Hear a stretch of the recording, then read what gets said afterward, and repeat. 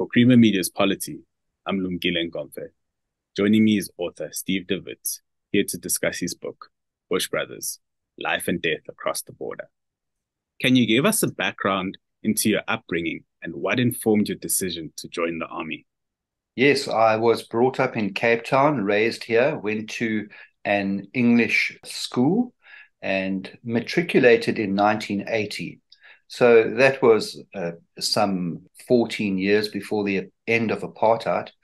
And at that time, there was conscription in South Africa for all the so-called white boys.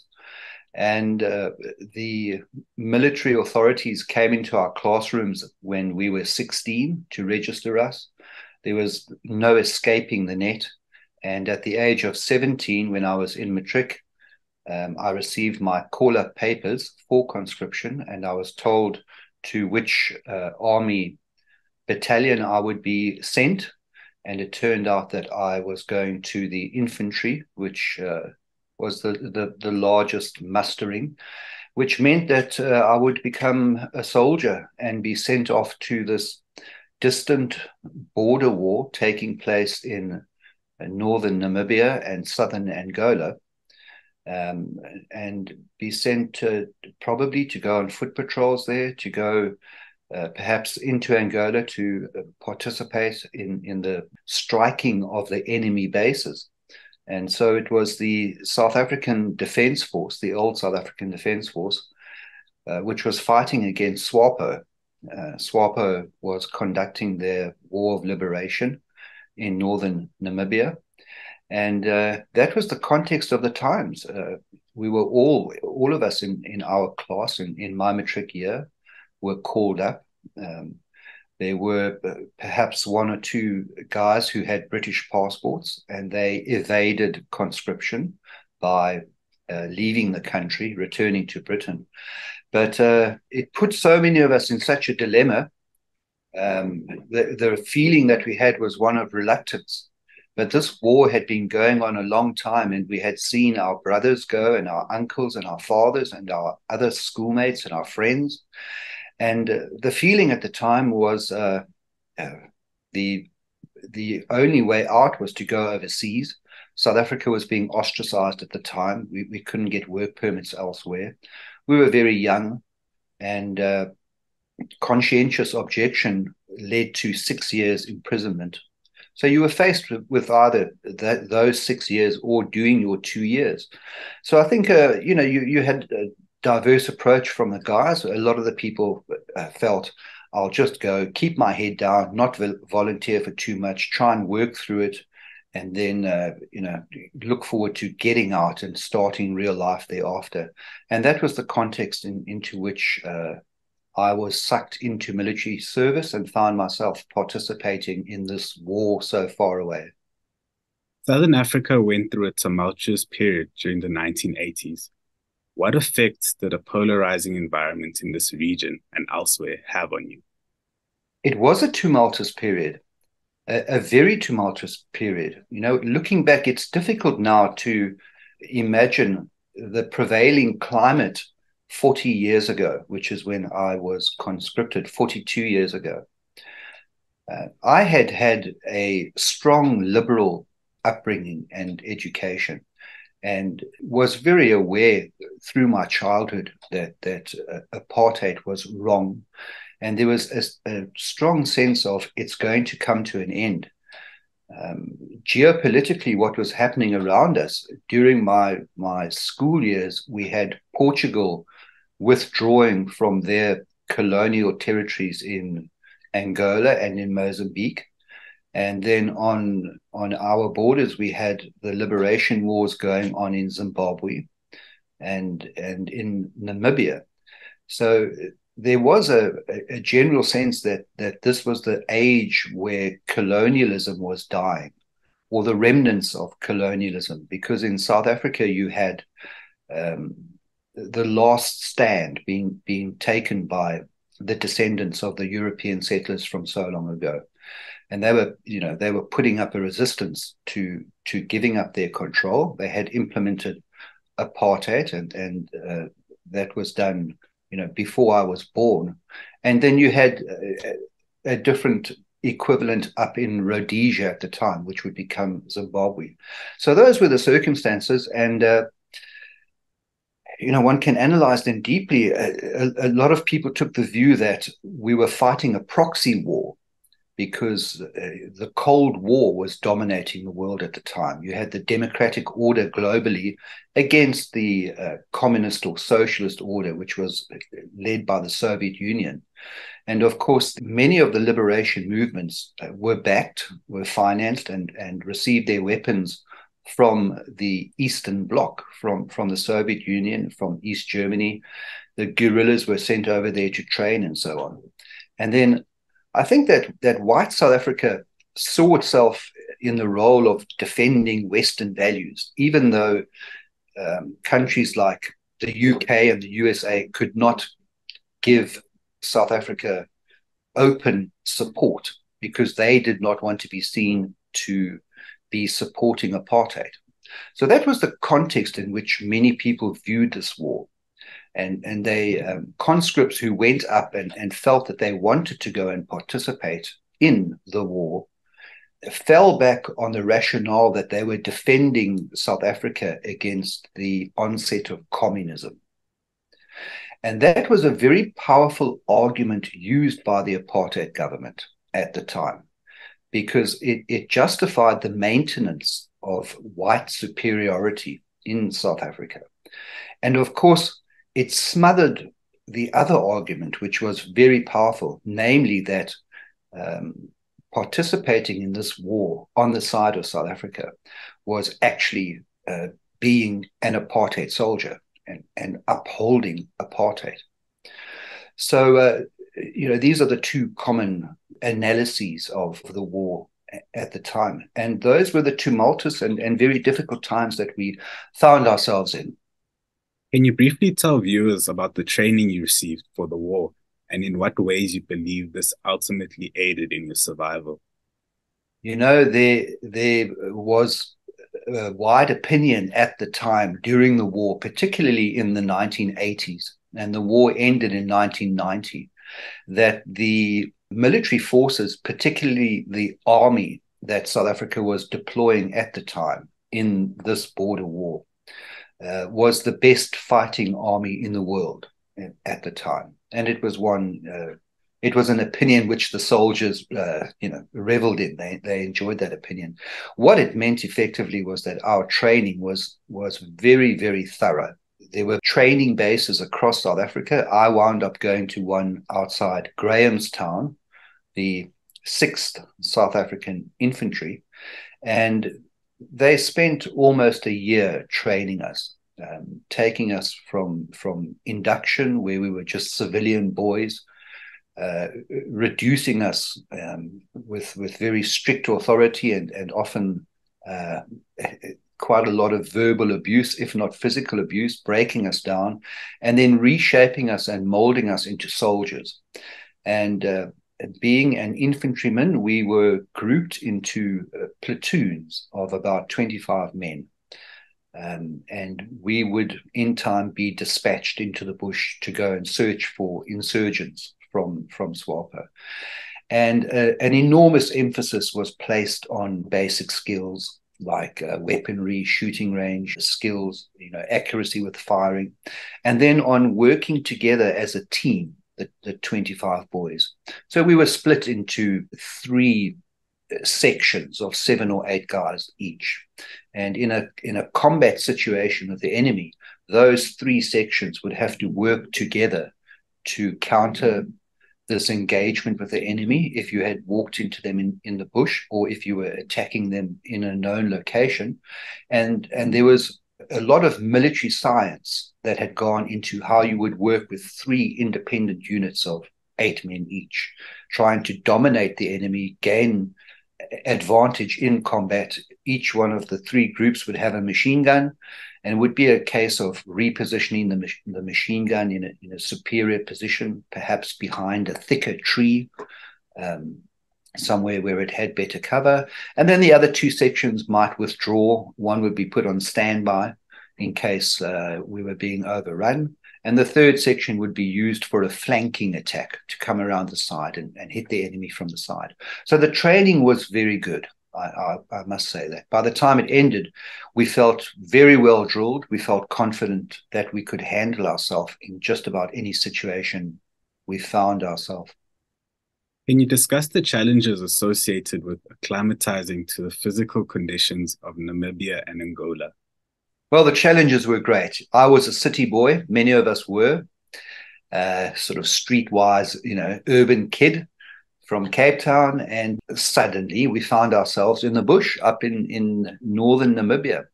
Very harsh climate for much of the year, very hot, humid. The terrain was flat. Underfoot was thick sand most of the time. The vegetation was at times very thick bush that we had to battle our way through, fight our way through. And for much of the year, the biggest problem was the shortage of water. So the life among the villages in the province of Ovambu, up on the northern border of Namibia, life was sustained by the existence of boreholes and well points. And the way it worked out, once we got there, we realized that we really had to become familiar with those well points, with the sources of water. And a lot of the planning around the routes we took in our searches for the enemy had to do with making sure we were staying more or less track to being to the nearest borehole.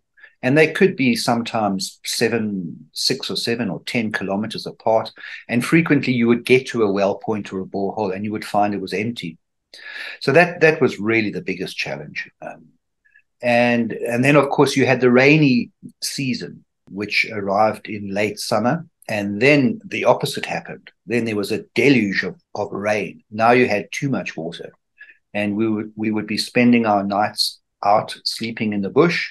And often it would be in pouring rain. We'd have no cover, with the plains flooding and the water inching up. And they were long and uncomfortable nights.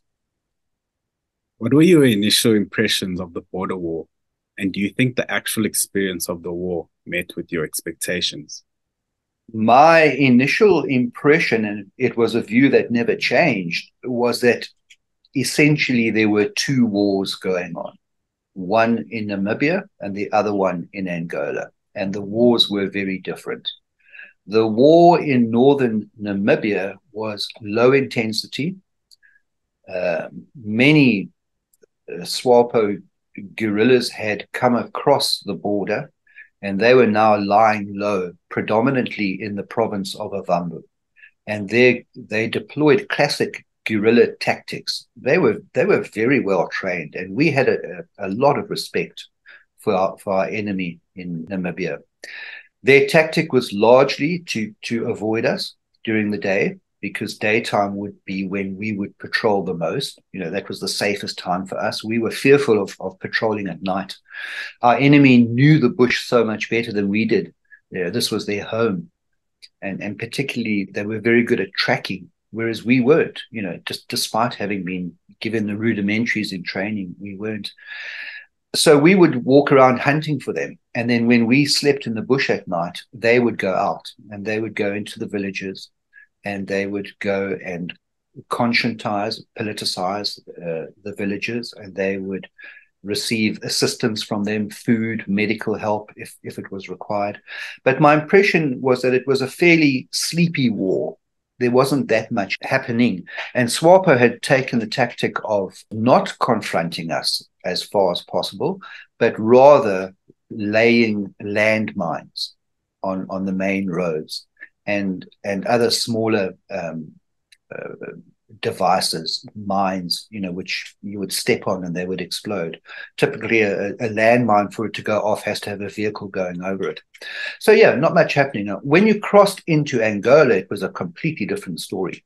This was a country, when I got there in 1982, which had been at war, I think, for 15 years or so. The southern Angola was devastated. There was firstly the war between the Portuguese and the liberation movements within Angola. After the Portuguese withdrew in 1974, there was now the war between Angolan rebels or guerrillas fighting against the communist government of Angola. So that was a separate war to ours. We found ourselves conducting our own war in a country where there already was a war going on. So consequently, the war was a lot more intense. It was more conventional in the sense that there were enemy bases where our enemy, SWAPO, was being trained. And so those could be targeted and hit. There was a lot more going on. The countryside was destroyed. It was devoid of people. It was clear that the people had fled. There was a famine going on. It was the economy had been destroyed. The towns that we went through, which were not that big, but nevertheless, well-established towns, all of them had been through warfare. The buildings were all bombed and pockmarked, and they were abandoned, and all you would find were maybe packs of feral dogs roaming around, scavenging for whatever food they could find, and you would hear them howling or barking in the distance or around corners. So it was a very, very sad countryside, and the inhabitants of Angola suffered terribly under that war. The book highlights the colorful characters that were involved in making your experience as a soldier worthwhile. Why was the camaraderie among the infantrymen so important to you?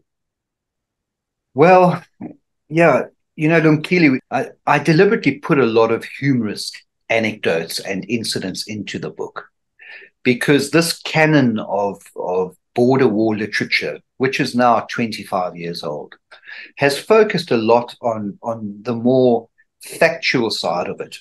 Histories have come out of army units and battalions and battles, or memoirs have come out, which are quite dry in the sense that they just repeat a sequence of events that someone went through. And I looked at this genre of border war literature, and I said to myself, what's lacking here is humor, is the humor of the day. Now, it's very difficult to find humor in a war.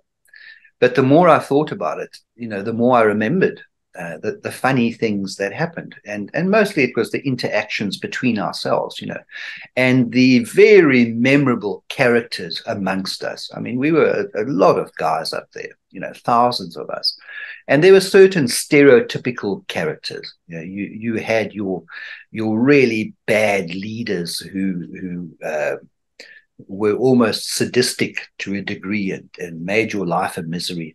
You had your really good leaders who were well-trained and who were respected. You had, amongst the conscripts, you had your city boys who were apathetic, didn't really want to be there, ducked and dived, tried to get out of everything. But when the time for combat came, because they had been well trained, they buckled down, did what they had to do. And I broadly fell into that category.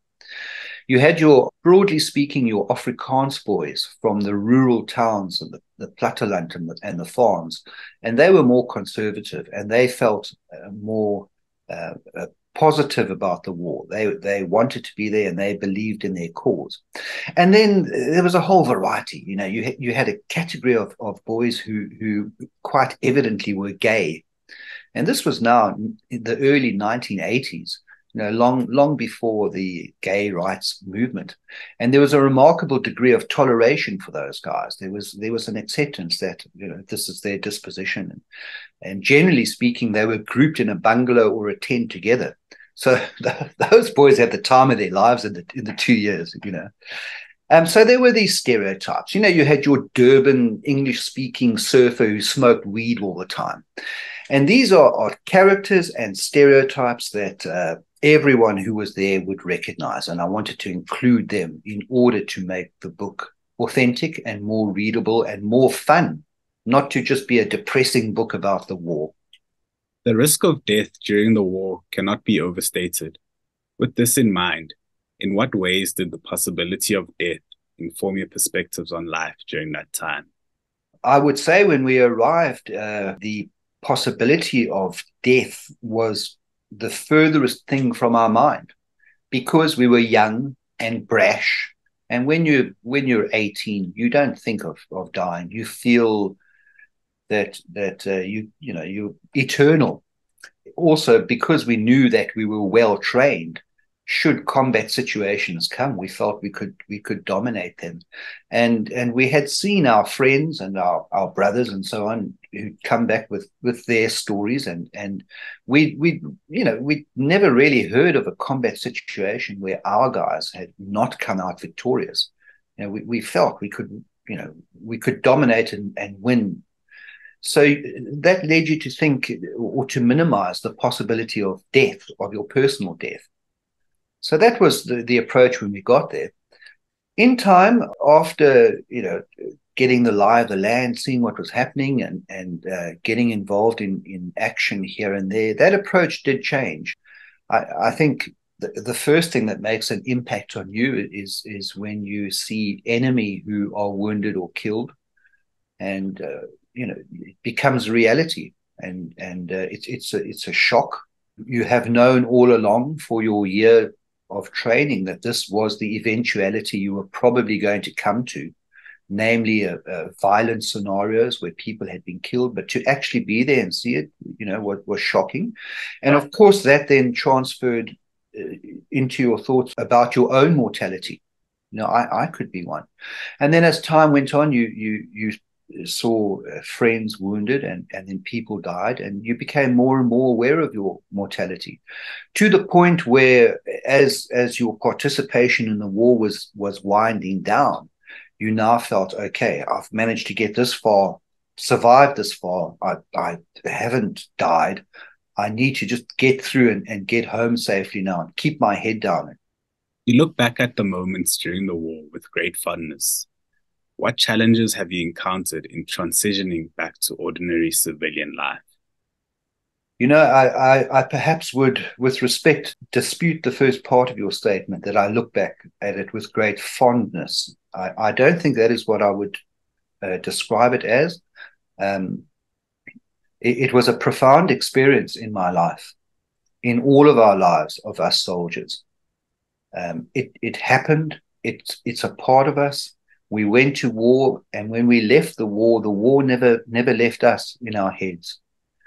And over the years and the decades, your interpretations of the experience and what you went through and your memories change. And I think the mind naturally goes into some sort of numb mode, where it tries to lock out the things that happened which you were not happy with, or which affected you in a very negative way, or the trauma. And you tend to think of the happier, fun times, the times where you got up to mischief and that kind of stuff. Now, if I reflect on all that, I don't know if it's fondness. I don't look fondly on that. I don't know what my reflection on it is.